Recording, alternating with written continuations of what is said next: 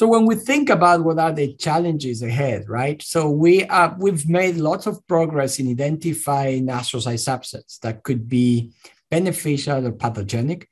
We also have identified subsets of other cells within the central nervous system that are known to play multiple roles in the pathology of MS and other neurologic diseases.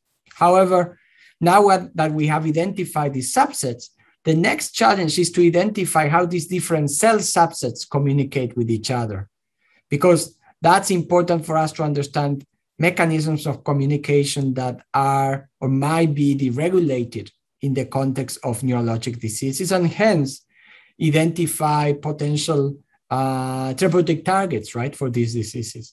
In order to do so, we have developed this technique RABID-seq, which allows us to do that in vivo.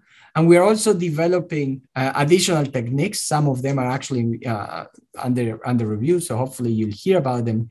And the goal is to be able to understand how these different subsets of cells within the CNS communicate in the context of disease.